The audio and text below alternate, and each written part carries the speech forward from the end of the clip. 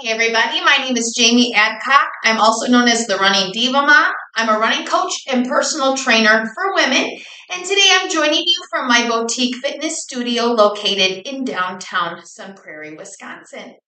Today I'm going to have you work along with me to a at-home, no equipment needed glute workout.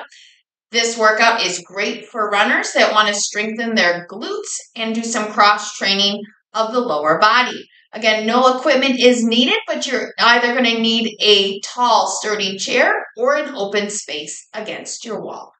We're going to get started here behind that chair or against the wall doing some glute activation exercises.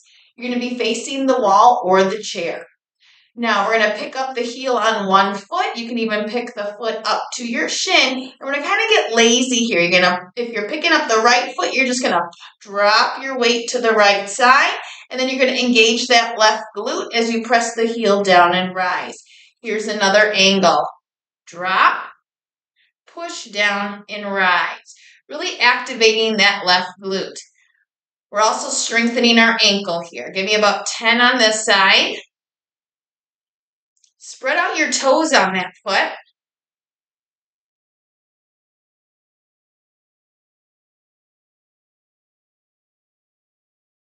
Two more.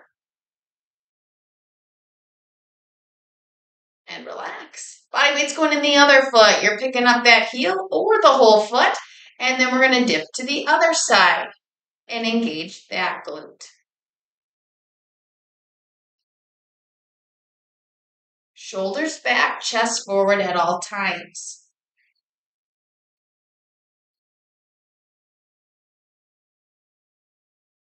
Spread out the toes on the planted foot. And give me 4 more.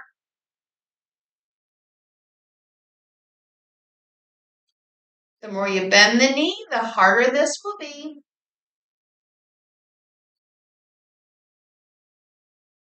One more. And relax. Now we're going to do some standing rainbows with our legs. We're going to face the wall or our chair again. Lock your chest and your hips up with that object, and let's balance on the left foot as you take the right foot behind you. The toes are at the floor. Now we're going to keep the foot flexed as you pick it up behind you. Cross over the left foot now. Pick it back up and lower down. Now as you do this, those hips stay facing your chair or your wall. There's no rotation away from it. Again, foot is flexed as you engage the glute.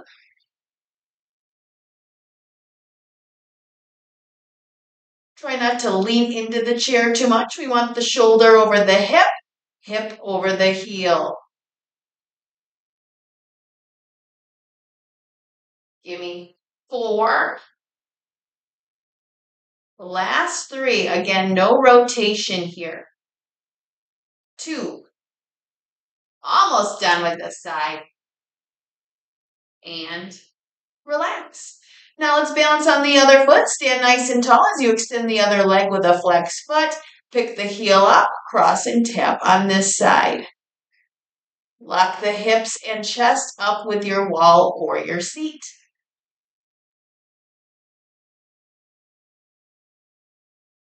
Try not to use your lower back.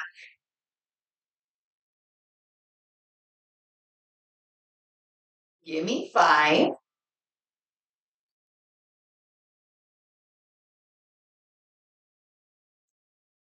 3. See if you can pick that heel up even a little bit higher. Last 1. And relax. Now we're going to go into some lateral lunges. We're going to do lots of repetition on one side to really work that one glute. Make sure you have room on both sides of you. We're going to take a big wide step. Feet are parallel, toes in front of the heels. Now push the hips back and down. Knee naturally bent and it's placed over that heel. You're going to push back through that heel. Let's do that again. Hips back and down, knee over the heel. Both feet remain parallel to each other and flat on the ground. Make sure that your inner foot that isn't moving isn't rotating like this on its side. The chest is forward and the chin is up. Now let's add some arms. We're going to lunge and raise. Bring it down, push back. Again, lunge and raise. Bring it down and back. There's a nice bend at the elbows and you're lifting in the chest so that your arms are parallel to the ground. One more on this side. And relax. Now let's take that to the other side. Just the lunge, please. Wide step, feet parallel, hips back and down. You should feel it in the moving glute. Push back through the moving foot. Now 90% of your body weight's in your moving foot. 10% remains in the foot. That's grounding you at center. Again, hips back and down. Should feel a nice stretch in the opposite adductor in that inner thigh. Now let's add those forward arm raises. Not only working the shoulders, but causing you to pause a little bit here and further challenge those glutes. Give me 2 more. Give me 1 more. And relax. Now it's time for some body weight squats. We're going to have our feet about hip width apart, and you're bringing your toes out to the front corners. We're going to hinge back at the waist and then bend at the knees. So hips come back and down, knees over the heels. And then reverse. Hips back and down, lower through those heels. Now we're trying to get our thighs parallel to the floor. We're also trying to get our back parallel to the shin. And you can do whatever feels natural with those arms. With the feet, your heels are taking your body weight. Your toes are staying spread out and down. Your chest is forward. Your chin is up and your eyes are up. Give me 2 more. See how deep you can get here.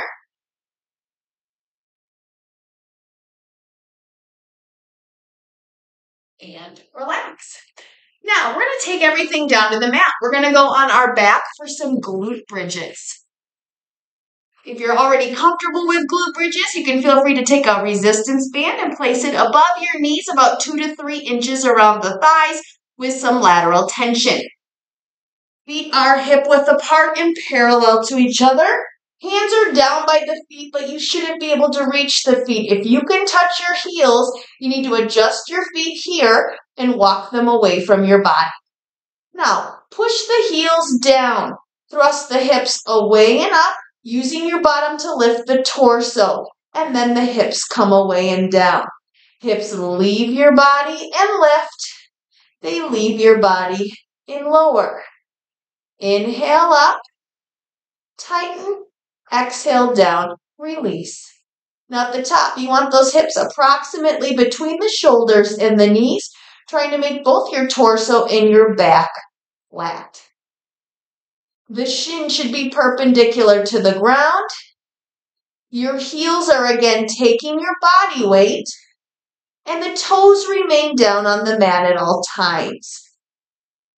You're also pressing through those shoulder blades and try not to use your palms. Let's do 1 more. And relax. Now, we're going to go in the prone position on our stomach. I'm going to go into alternating contralateral limb raises. Now, we're on our stomach. Our toes are pointed. If you don't have shoulder limitations, those arms are overhead with a slight bend at the elbows. If you do have shoulder limitations, please bring those elbows down to your side at 90 degrees. Forehead is rested on the mat, and what we're going to do is lift our opposite arm and our opposite leg. While we lift the head, you're going to remain looking down in a neutral position. So think of tucking your chin to the chest and giving yourself a double chin. So let's try the head first. Tuck the chin in, lift the head. Now let's lift the right arm and the left leg and come down. Other side, head, arm, leg. Now as you lift the arm, you're squeezing the shoulder blade on that side in your upper back. As you lift the leg, you're not only lifting the lower leg, you're also lifting the knee and the thigh using your core, not your lower back. If you're feeling this in your lower back, you're probably using it. Those hip bones are your pedestal. You're high on those hip bones. Give me 4 more sets.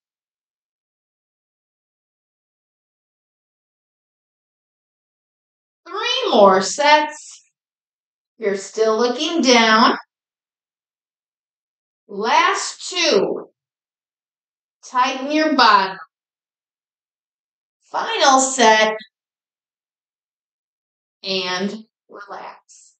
Now, we're going to roll over onto our back and we're going to do some single leg glute bridges. We're going to have our legs bent, just like we were doing with the regular glute bridge. But we're going to keep one leg bent now and extend the opposite leg. That foot should be flexed. Now, I should mention if this position is too challenging, if you have tight hamstrings or glutes, you can also bend your leg to 90 degrees and wrap your hand around the back of your thigh. Now, we're going to push the hips away and up, just like with a regular bridge. So let's do that now. Hips away and up. Keep those hips level. As you lift that leg, you want to stop here once those thighs are parallel to each other. Make sure the leg isn't up here. And then we're going to reverse that, hips away and down. Again, hips leave and lift, thighs parallel, hips leave and lower. Inhale up, tighten the glute, exhale down, release the glute. Now look at your hips, they should be level at the top. One hip shouldn't be rising above the other. Now look at the knees, they should also be next to each other. Focus on using that left glute, not using your back to do the lifting movement. If you're modifying, your hips are still level. You're still using that left glute, and your lower and your mid-back are both lifting, keeping just the shoulder blades on the mat. Give me 1 more, and relax. Now let's finish on the other side. We're going to extend the other leg or bend it to 90 degrees. Now push the right heel to the floor. Spread out those toes as you push the hips away and up. Thighs making an equal sign. And come down. Again, inhale up. Hips level and next to one another. Again, lift up. Knees next to each other. So if you look down, connect the dots, shoulders, hips, knee, and that extended heel. Make sure your toes on the planted foot aren't leaving the ground. Curl them down a bit. And if you're modifying, you're right here again, using the right heel, right glute.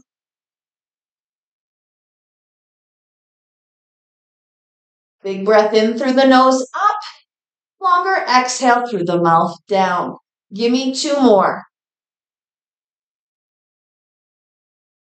1 more. And relax. So, that was just a quick and efficient glute workout that you can do from anywhere because it doesn't require any equipment. Make sure you're incorporating that into your weekly leg and lower body routine and your cross-training routine for runners. Thanks so much for joining me today and have a great workout.